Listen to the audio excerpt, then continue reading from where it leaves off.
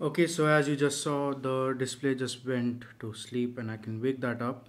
So I've reduced the exposure so that you can see the display properly. And what we are going to do is attach a few things and see how this works. First of all, let's do a quick frequency generator test.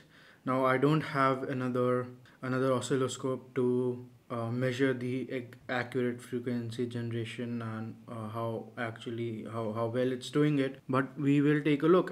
We have an FPGA. There is there it will blink LEDs, and instead of using the internal clock, it will use the a pin as an external clock, and it will go through that. So let's just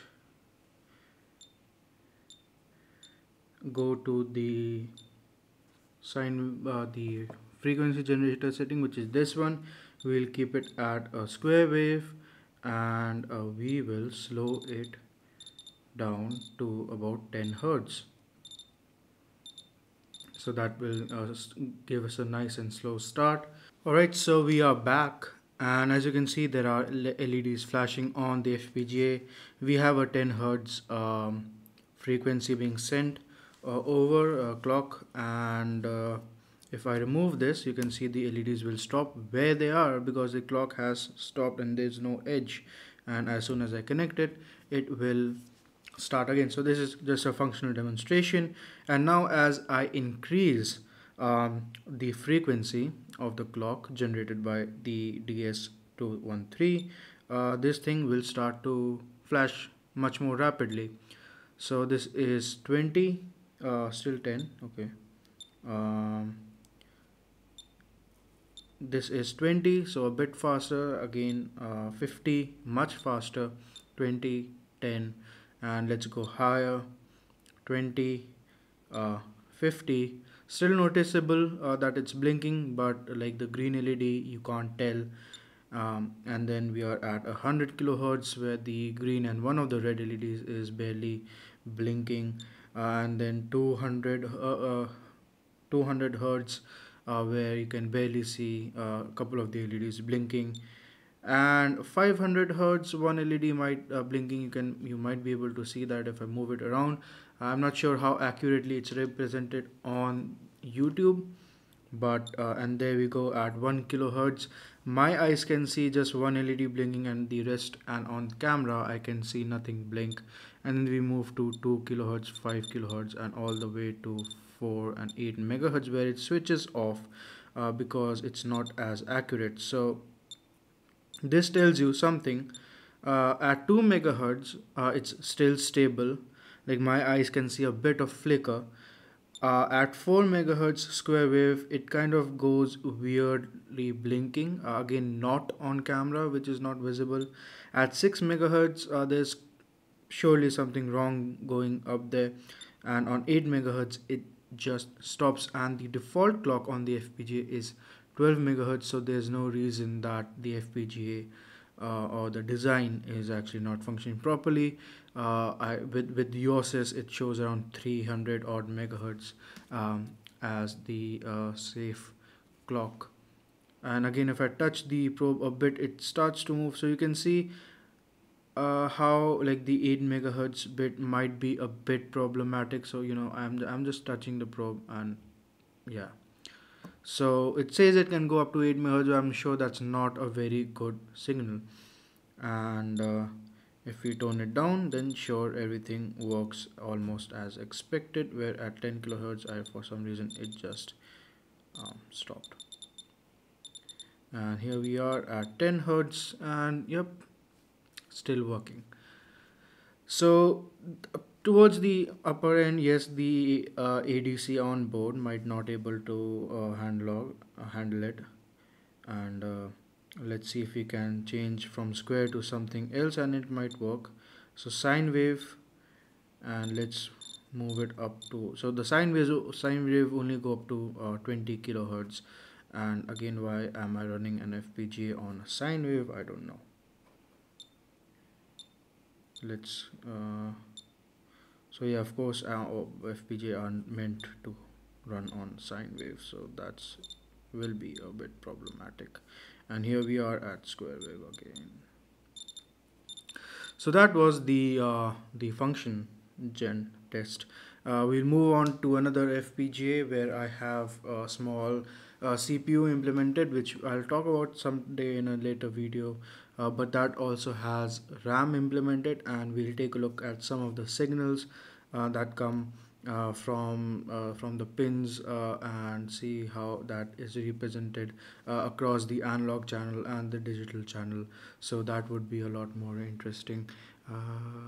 All right, I'll be back in a bit. All right, so we have another FPGA on board, and this is the tiny Fpga Bx. And you'll see in a moment why I am sorrow with the alligator ground clip. And here it is, and that's all I have to hook onto. A lot of the small boards that I work with don't have large ground pads that are visible, and that makes it kind of difficult to just use the alligator clip itself. And this is one of the examples. So what I've done, I have the some RAM activity pin. I'm not sure if it's just enable or write as well, but I'm sure, I think it's enabled because the waveform is very consistent. So I have the enable pin here on pin 6, the enable register, and we have the LED register, and we have a few other from register 1. We have bit 1, bit 2, bit 3, and bit 4 on pins 1, 2, 3, and 4, and then the fifth bit is on LED, and then we have the RAM on pin 6. So we'll see the waveform and how it looks. I am at 200 nanoseconds, AC 1 volt per division, and that's about it. So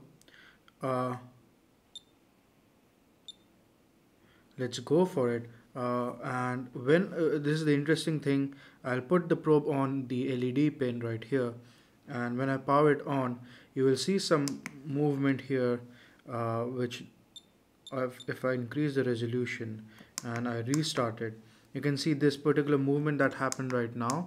And this is the PWM stuff, and that happens because when the FPGA starts up, the LED is in a breathing motion.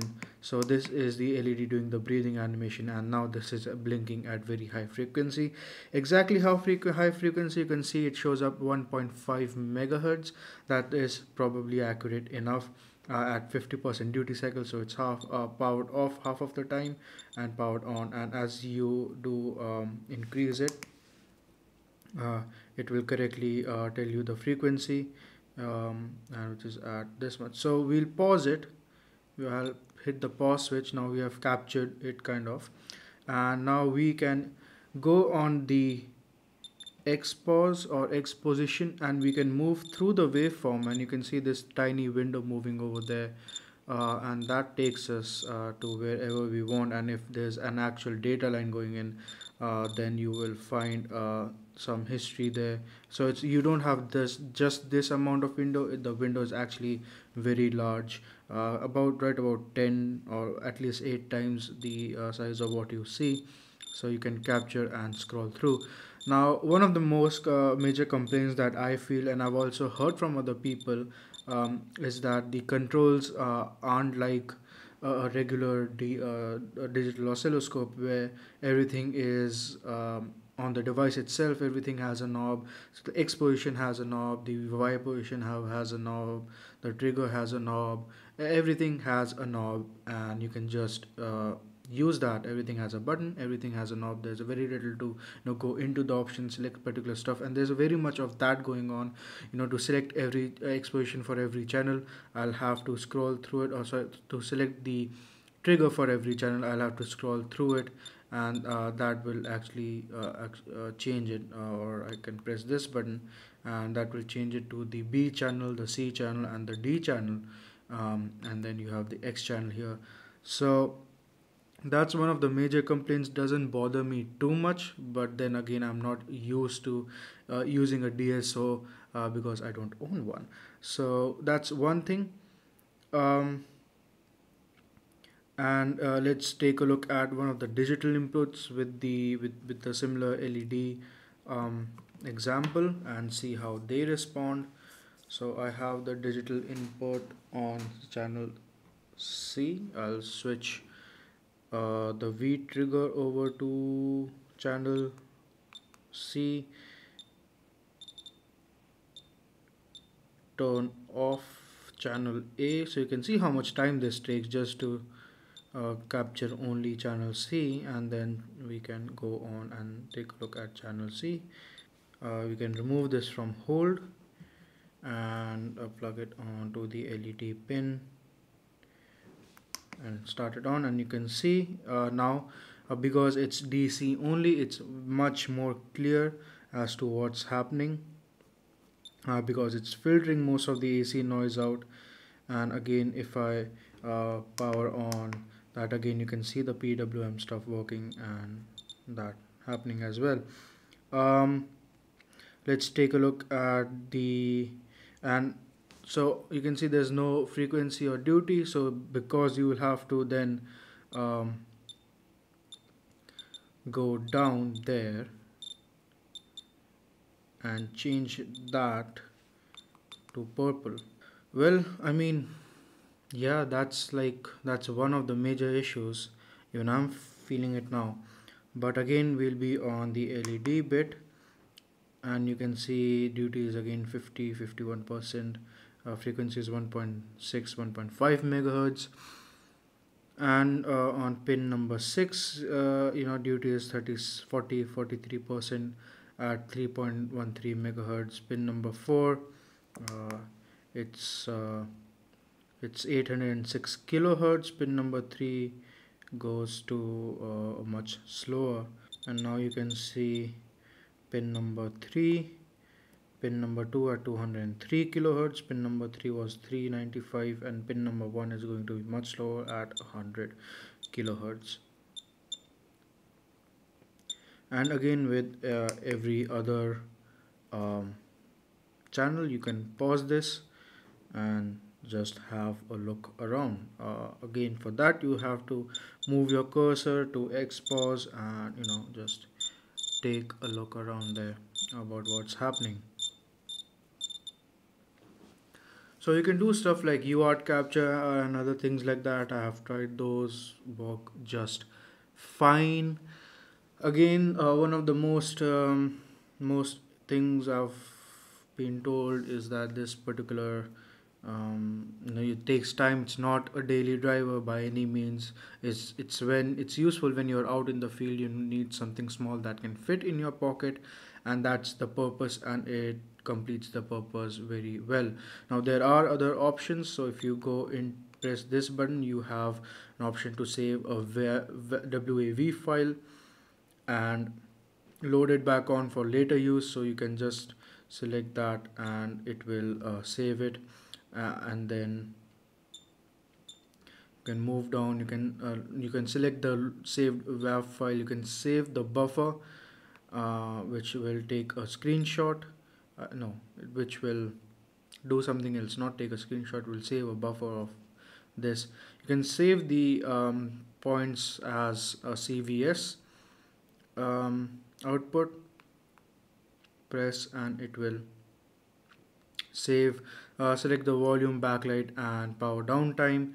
What you also can do is save all the volume, backlight and your current settings with a key combination, which I don't remember because I don't have an English user manual, and I don't know if that's done already or not, but that is one of the things you need to consider. However, my contact at DSO Mini was MiniDSO was very prompt in telling me what the exact key combination is. But it was something like you press these two keys together and it will like take a screenshot or something.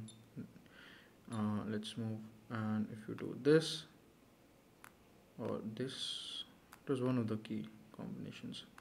So now it's calibrating. That's the calibration key combination, which it just did. Okay,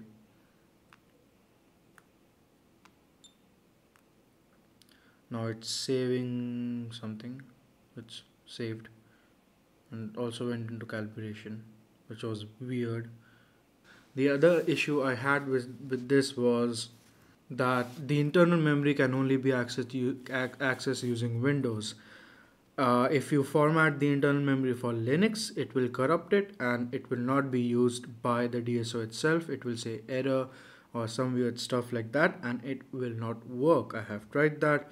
You can revert it so that it works with with Windows only, and that's sadly how it is set up. Hopefully, a future firmware update will improve on that. Apart from that, I really like it. I have used it multiple times to debug stuff with this FPGA and other stuff. So with that said, I hope you like this video. Do check these guys out. If you want a small, the verdict I guess finally is, if you want a really small DSO, this is the one to go, because this is apparently the only one available. It's also apparently open source. So a really nice product. It has been recommended by many people I know. They really like it, even if it is flawed in some ways. It is a very recommended product. So take a look, and if you go into hackathons and stuff like that, where you need to debug uh, on like an immediate notice, this will come in very handy. So thank you so much for watching, and I will see you all in the next one.